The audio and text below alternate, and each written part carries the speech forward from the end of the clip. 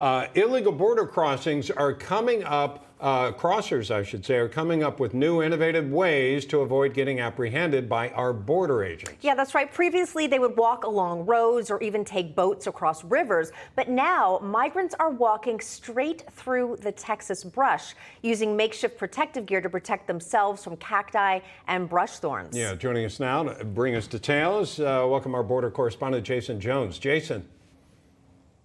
Katrina, Bob, good afternoon. It's good to be with you.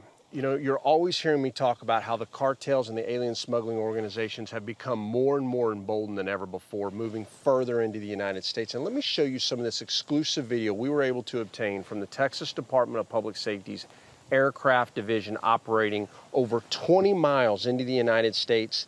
The closest town is Van Horn, Texas. Illegal border crossers are also coming up with new and inventive ways to keep from being apprehended from U.S. law enforcement as they work with alien smuggling organizations deep into the United States. And here's an example.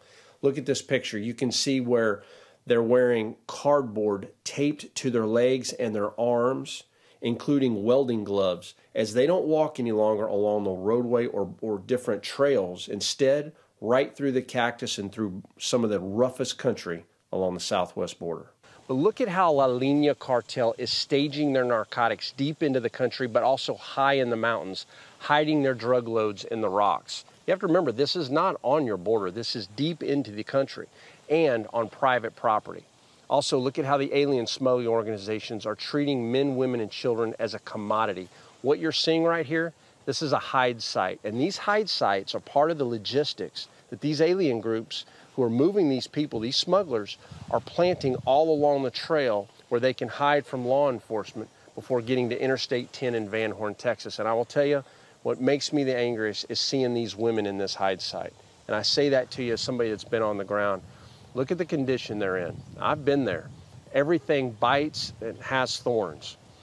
This is brutal territory out there, and the environment is really something. And to see how these smugglers treat people, to see these women left out there like that, it's heart-wrenching, but it's what's taking place on our southwest border every single day. Back to you. All right, Jaeson, thank you. We appreciate you bringing us the story. Joining us now to continue the conversation, Georgia Congressman Drew Ferguson. Congressman, you recently took a trip to the border. Tell us what you saw and what your impressions were. Yeah, I had the chance to visit Eagle Pass and some of the areas there on the southern border. Eagle Pass is basically ground zero right now, and there are more crossings there, I think, that are happening than just about anywhere else. And the conditions are brutal. And the lack of humanity exhibited by this administration for these migrants is stunning, shocking, and beneath the office of the presidency. Joe Biden created this crisis, and what we're seeing now is that we're seeing migrants that are dying along the way. We witnessed actually a Border Patrol agent trying to rescue a migrant crossing the river, and then he had to be rescued as well. As we were standing on the pass standing on the bridge at Eagle Pass, we saw this. So what we're seeing now and what we are really finding is that this is a much deeper problem. It's moving, as was just reported, deeper into the country. And our law enforcement agents, we got to go to Uvalde, Texas, to talk with agents and do a ride-along with sheriff deputies to understand the dangers that they're in as they chase these migrants, high-speed chases, having to do rescues in this brutal, brutal territory. And really what you realize is that America's not winning, Republicans aren't winning, Democrats aren't winning. The only people that are winning are the cartels. And this is a shocking, and Americans are less safe because of this. What we don't know, we know about the millions of people that we have detained. But what we don't know is who's in that group of the hundreds of thousands of migrants that are in the getaways. These are the terrorists, the drug smugglers. These are the human traffickers, the members of MS-13 that are coming to do Americans harm. This is dangerous and it's real. It's a great point there, especially saying how this has almost become a rescue mission, trying to protect migrants in this extreme heat, while also trying to protect our border. But I know you were just at the border, as you pointed out, but so was Ted Cruz. I want you to watch this video he posted online accusing the White House of enabling slavery. Take a listen. These children come in debt to vicious cartels, thousands and thousands of dollars. And the teenage boys work for the gangs in every city in America. And the teenage girls experience a hell worse than that, with far too many of them human trafficked into sex slavery. Joe Biden and Kamala Harris are responsible for the worst plague of slavery in America since the Civil War. Congressman, do you feel that Senator Cruz is giving an accurate picture and describing what is actually happening at the border? Well, Senator Cruz's words belong to Senator Cruz.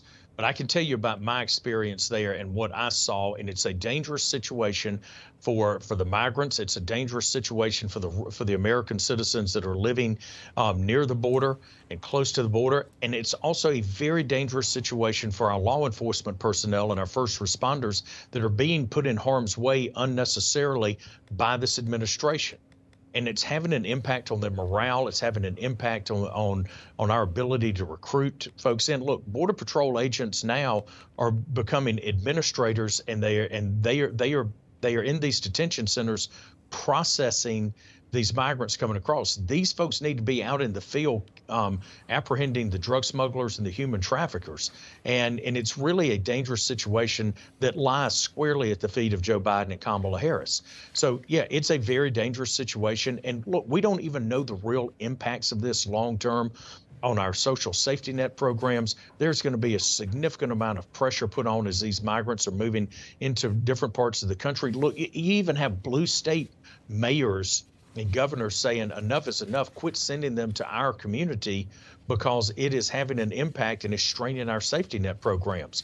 So it is the long-term effects of this are going to be devastating in the country. And in the short term, the tragedy that's occurring on the border and to the migrants and the human trafficking, it's real, and it is a crime. It really is criminal to see what's happening down there. All right, Congressman Drew Ferguson, thanks so much for being with us. Thank you. Hey guys, it's Rob Carson. I want to tell you about the Patriot Gold Group. But first, let me tell you that the S&P has already lost $8.2 trillion in 2022. Did you know that? Peak inflation is not even hit despite the Fed rate hikes on groceries, on gas. You know it as well as I do. Morgan Stanley and Goldman Sachs are warning of another 20% drop. Inflation is winning in a knockout right now. The Fed is going to raise rates again at the end of July. Meanwhile, Goldman, Wells Fargo, and Bloomberg are all forecasting gold to surpass all-time highs. If you want to invest in gold, call 888-936-2373 now. Call the Patriot Gold Group today and ask about their no-fee-for-life IRA. Sounds like a good deal, don't it? Here's the number, 888-936-2373. 888-936-2373 for the Patriot Gold Group.